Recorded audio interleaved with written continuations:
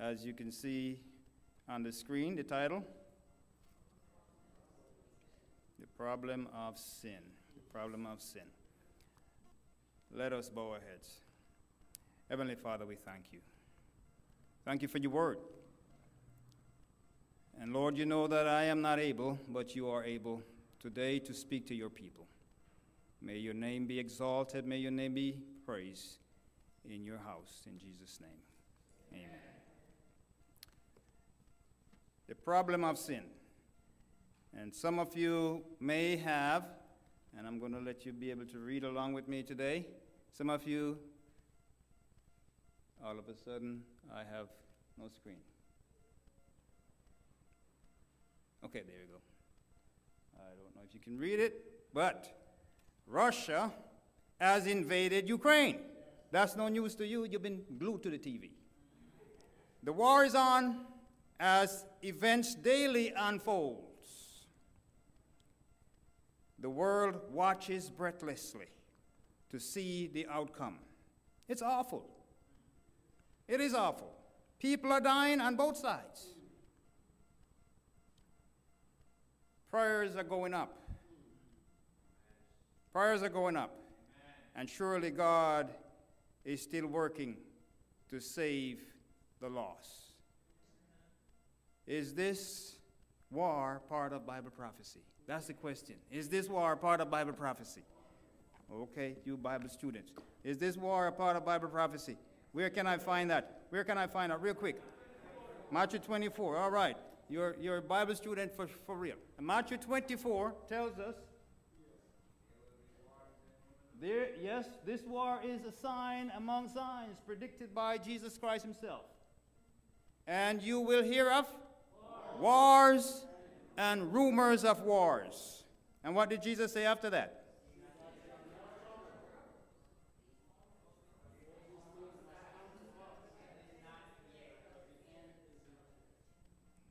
Read it again loudly.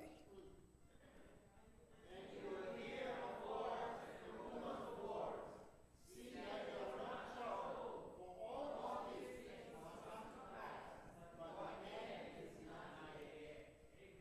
Some of us have a tendency to worry. And Jesus is saying, see that you are not troubled. As Christians, we should know that the time of the end, we are going to see turmoil, upheaval, all these wars and rumors of wars. We shouldn't be troubled about it. And yet, is God surprised about this? No, Jesus himself said it. War broke out. Where? God is no stranger to war. War broke out in heaven. We see right there in Revelation chapter 12. Michael and his angels fought the dragon. The dragon and his angel fought back. That's war. But they did not prevail. Nor was a place found for them in heaven any longer. And the Bible tells us right there, the dragon was cast out. The serpent of old, called the devil and Satan. Just in case you don't know who it is, the Bible is making it crystal clear who this dragon is, who deceives the whole world. He was cast to the earth, and the angels were cast out with him.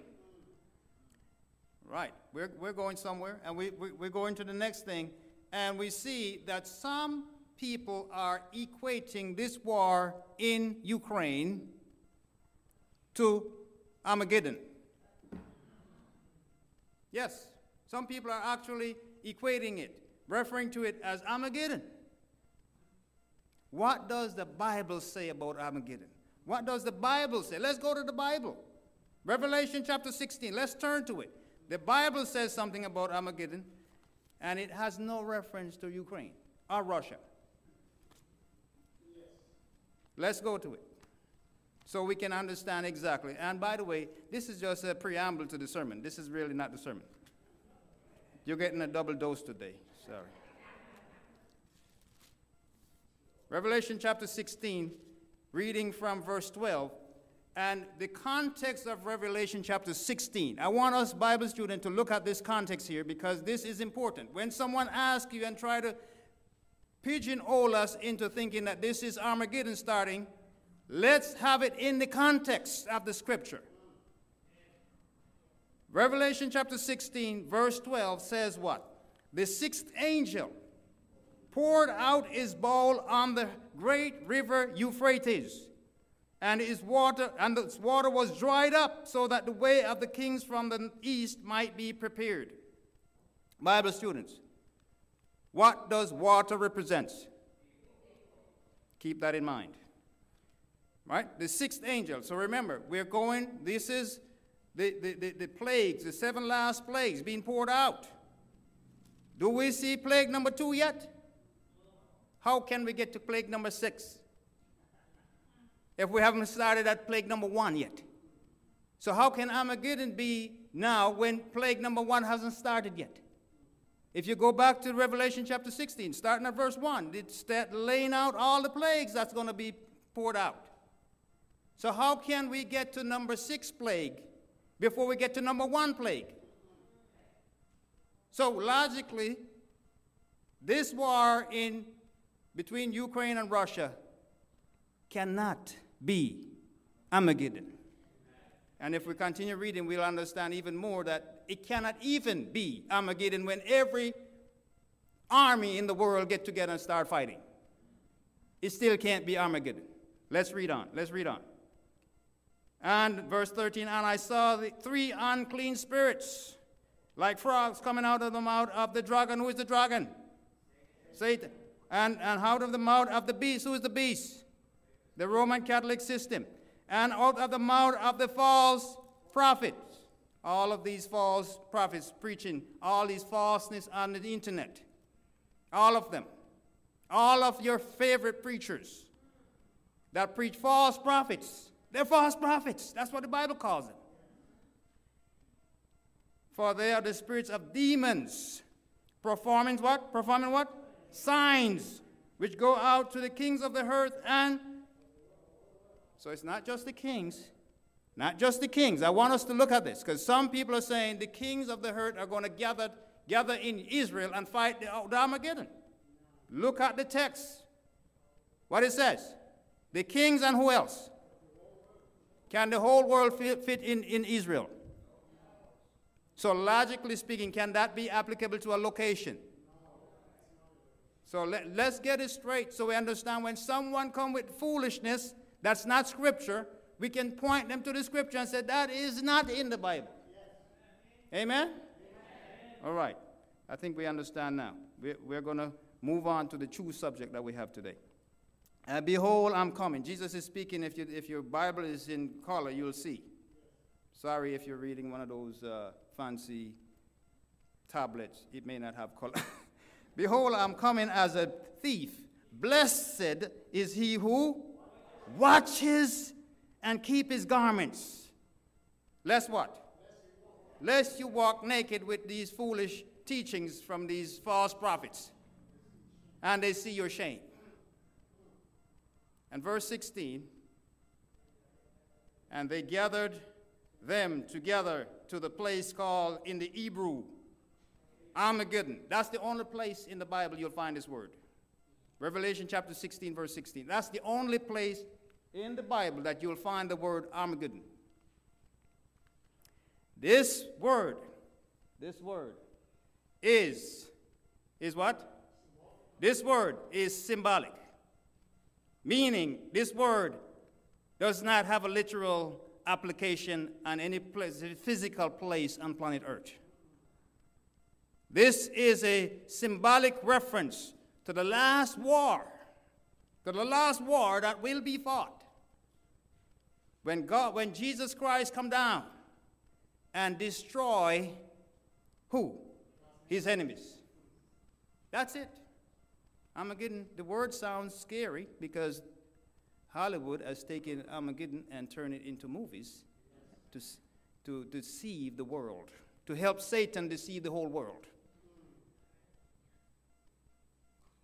And so let's understand as Christians, as Bible-believing Christians, to know what is the true meaning of the word Armageddon.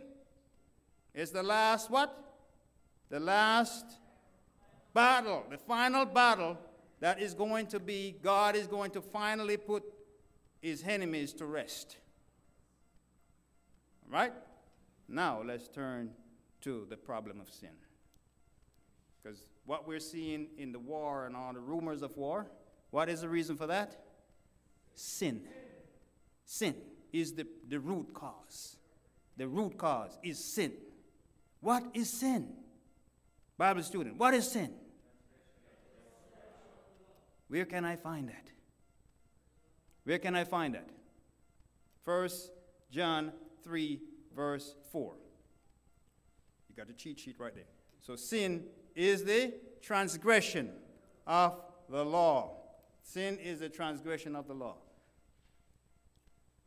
Although many may deny the reality of sin, deny the reality of sin, it can be seen everywhere.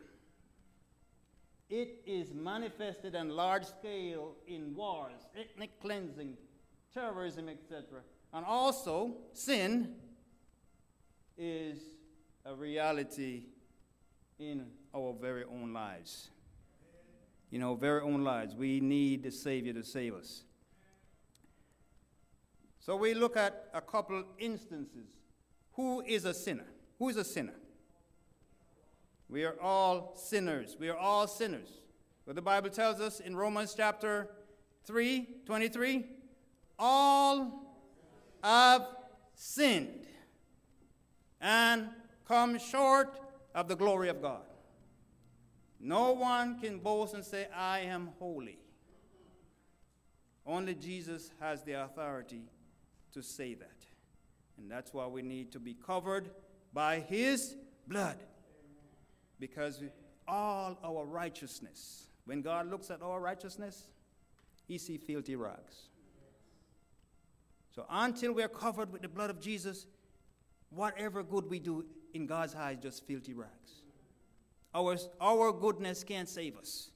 We need the blood of Jesus Christ to save us. If we allow sin to rule our lives,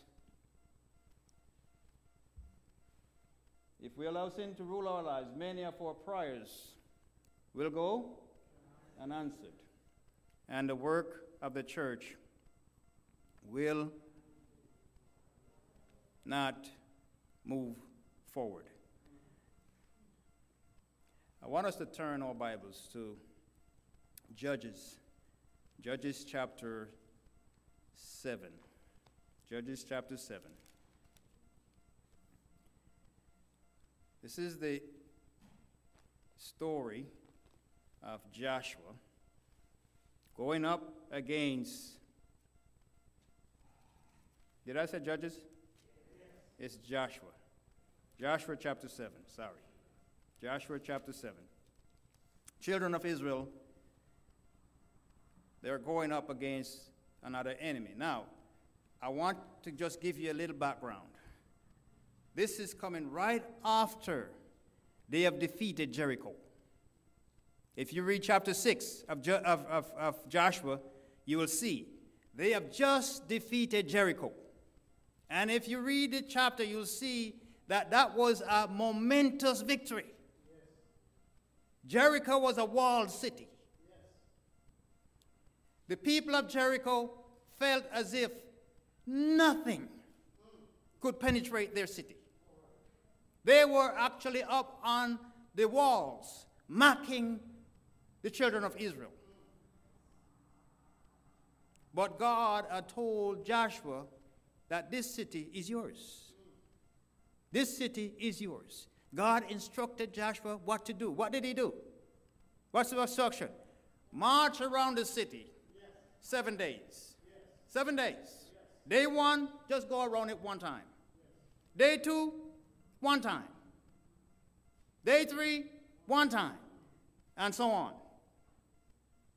And can you imagine those people in the city and the wall looking, saying, what are those crazy Israelites doing with trumpet blowing and walking with this? I don't even know what that thing they have walking with. They look like some dummies. Day 6, one time. Day 7, here comes the surprise. 7 times. Well, I would imagine those who are marking, the first time they go around, they said, no, they're not going back this time. They keep going. They're going again.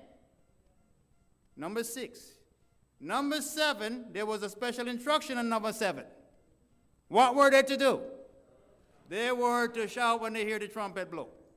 And they shouted. Now, think about it for a minute. You don't have any missile. You don't have any missile. All you have is your voice to blow, to make noise.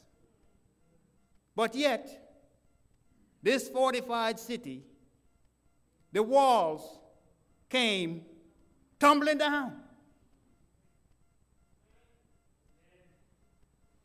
The message for us in this part of the story is, let God fight your battles. Let God fight your battles. Because all we need to do is just listen to what he tells us to do. Shout if he says shout. March around the walls if he says march around the walls. Just do what he says. But there was an instruction in chapter 6 that says all of the gold, all of the silver, all of the bronze must go to the house of the Lord. That was instruction. But there was one person who decided that he couldn't bear to see all that gold going into the temple to storage. I got to get my hands on some of that. So we come to chapter 7 is where chapter 7 starts. But the children of Israel, verse 1, the children of Israel committed a trespass regarding the accursed things. For Achan, the son of Carmi, the son of Zabdi, the son of Zerah, the tribe of Judah, took of the accursed things, so that the anger of the Lord burned against the children of Israel. Saints, that's why it's so important for us as a church, individually and collectively, to confess our sins to God. Not to hide them at home. Whatever it is, we're struggling with different troubles. Confess and ask God for help. He will give us the victory. And we see here, Joshua sent men. So now, fresh off the battle, they felt like they are invincible. They went to the next. He sent men to spy out the next country. And what did they come back and tell them? Oh, these are just few little men. They can't beat us. We can beat them. We can beat them down. They didn't even take the time to see what God has to say. They felt so confident that they can just take these little people down. And what happened? They went, and they were sorely disappointed.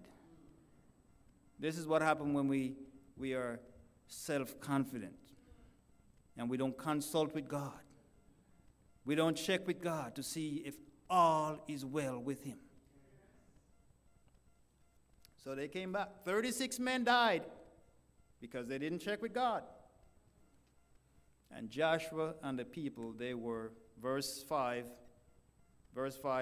and the men of Ai struck down about 36 men, for they chased them from before the gate as far as Shebarim, and struck them down on the descent. Therefore the hearts of the people melted and became like water. So after new victory, now they are defeated. by perceived weak nation. I hope Russia is listening. Then Joshua tore his clothes. Verse 6. He tore his clothes and fell to the earth on his face before the Lord, the ark of the Lord, until evening. And he and the elders of Israel, and they put dust on their heads. They're mourning. But God is going to tell him something. Verse 10. So the Lord said to Joshua, get up. That's why it's important to listen to the Lord. Because sometimes when we are mourning and groaning, God is saying, get up. Why do you lie thus on your face?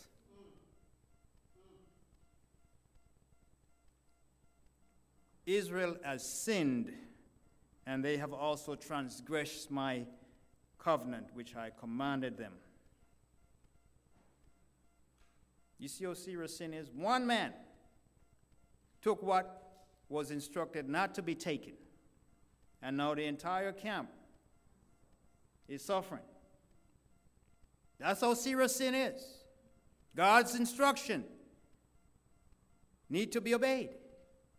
Some of us, or some people may call it legalism. Yes, it is. God is a legalist. What he says, he was his mean. That's what legalism is. Whatever he says, that's what he expects. If he wasn't a legalist, then he would be wishy-washy. He said this, and you do this, and he's okay with it. But he's going to hold us accountable for our actions. If he says, don't eat the fruit, there's no compromise in that. God, can I just take a little bite? No, there's no compromise in don't do. Plain and simple. And parents, you know when you told your children, you expect them to do what you told them. So why should we expect anything less from God? Anyhow, let's move on. So we see one man's sin. One man's sin caused the destruction or the defeat of the Israelites' army. But God had a plan. God had a plan. We are going to cleanse this sin from the camp. And it's amazing that God was with these Israelites, showing them in so many ways how he's working. God allowed each tribe to pass by, and he picked out the tribe. Then he allowed each family to pass by, and he picked out the family. And then he what? He picked out the man. This is the sinner who disobeyed God, and there's a consequence for sin. There's a consequence for sin. As we go into Romans chapter 6, verse 23, there's a consequence for sin. And before we go there, let's take a quick look at some of the sin of the flesh. We have adultery, because sometimes we say sin and we may think it's a concept that is we don't quite understand. We see the picture right there? Fornication, uncleanness, lewdness, idolatry, sorcery. What else?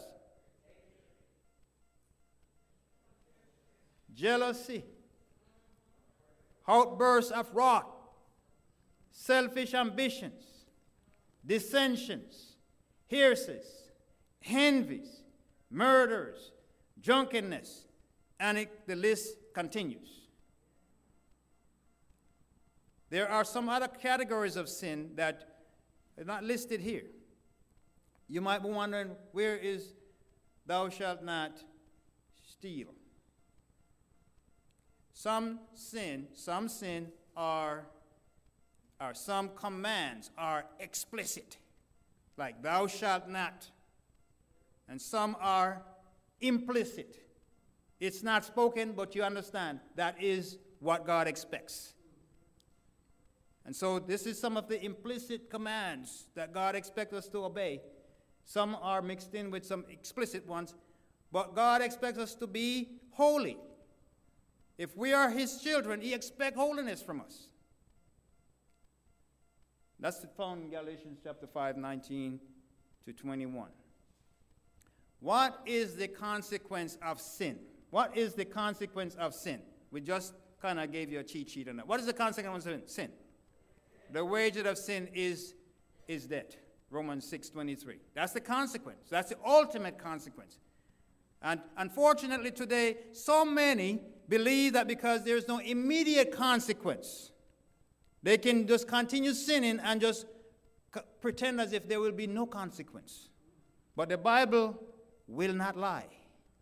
God is going to bring every work into judgment with every secret thing, whether it is good or whether it is evil. And there are some other consequences that we can actually see some effects from immediately. As Christians, we're talking about ourselves now. Our prayers can be hindered when we are harboring, we are not confessing our sins before God. Our prayers, we pray, but we don't see anything happen. Why? Because our sin is preventing our prayers from going up to God. I'm not making that up. That is in the Bible. Next, our power will be limited. As we see in the story of Joshua, they had no power to overcome this little weak nation because of sin. And finally, our prosperity will be limited. We can't prosper when we are harboring sin in our lives. Whatever that sin is, we know we need to confess it to God. Some of the sins are just personal to ourselves. When we're doing it by ourselves, we know what it is. Search me, O Lord, and try me, and see if there's any wicked way in me, and cleanse me. That should be our prayer. What is the solution? I don't want to just leave you with consequences and results. What is the solution to the sin problem? What is the solution? What? Jesus is the solution. He is. And Paul tells us right there in 2 Corinthians chapter 5, verse 21, for he has made him who knew no sin to be sin for us, that we might become the righteousness of God in him. Amen. We should all say amen on that. Amen. Jesus Christ took on the penalty for our sins so that we can put on his righteousness and can be accepted in the family of God. Amen. Amen. If we confess our sins, he is faithful and just to forgive our sins and to what? To cleanse us from all unrighteousness. So God wants to cleanse us, but we have to do our part. He wants to cleanse us, but we have to do our part. As we look at examining our hearts, I can't examine your heart. I can't. This is an individual thing. We have to search our own heart and say, Lord, forgive me of my sin. So once we search, the next step is what? Confessing. What is confessing? Telling God what you've done. That's what confessing is. Next, repent. Repent. What is repent? What is repent? Turning and going the other way. That's repent. So first, we examine ourselves, our heart, confess our sins. Then we repent. What's the next step? Resolve. It's not in the scripture, but the resolve is the resolution that we're going to make to be determined. To be determined to be faithful to God. To stand up for what God has says to us. to not lean this way nor that way, not compromise in any way, but to stand firm in what God has said. God says, don't touch the accursed. Don't touch those things. Those things that's not yours. You know, that Achan, he committed several sins. First of all, he stole. Well, actually, he coveted first. Then he stole. Then he lied, because he hid it in the camp. He was lying. He probably was digging the dirt where he buried it on Sabbath. I don't know. I'm just, that one. But anyway, what was that? I couldn't help that one. Anyway, that one, you know, we have a sin problem. Today we come to examine our own lives. Where have we sinned against God this week? This morning, where have we sinned? And if you don't think you have done anything to offend God, then the prayer needs to be, search me, O Lord. Try me and see if there's any wicked way in me and cleanse me. Because sometimes we think we are so holy and we don't know that God is offended by us. Our righteousness make God want to puke. So we need to come to him like the publican and say, Lord, I'm a sinner. Please forgive me. Please forgive me.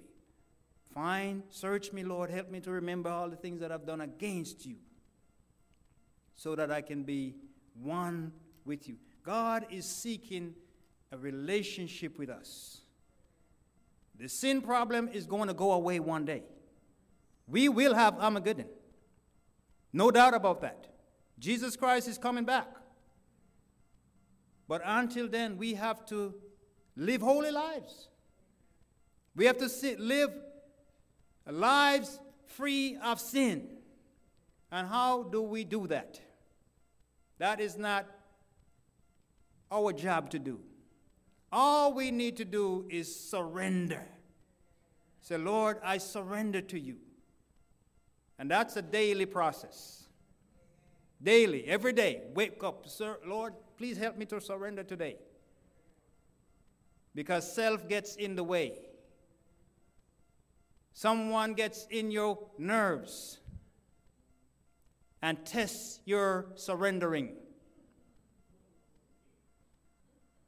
And so we need a fresh surrender moment by moment. So God can make us and mold us into the likeness of Christ. We cannot do it on our own. We need Jesus Christ, the Holy Spirit, to give us the power to overcome sin. Whatever the sin is, God knows it, you know it. And we need to surrender to God. May God bless us today as we seek to be more like Jesus every single day. Let us pray. If you have the desire to want to be a holy Christian today, you want to live holy, you want to rid yourself of any sin that is holding you down from having that awesome relationship with God, I invite you to stand with me this morning to indicate to God that I want to be a Christian in my heart. I want to be true to you in every way. Let us pray. Heavenly Father, we thank you. We thank you for the blood of Jesus Christ. We thank you for the Holy Scriptures, who can give us assurance and point us to our salvation, to the way of salvation. Lord, we thank you for the Holy Spirit that will give us the power to overcome sin. Lord, we know that one day soon we will see your presence. Help us to be faithful to the end, is our prayer in Jesus' name.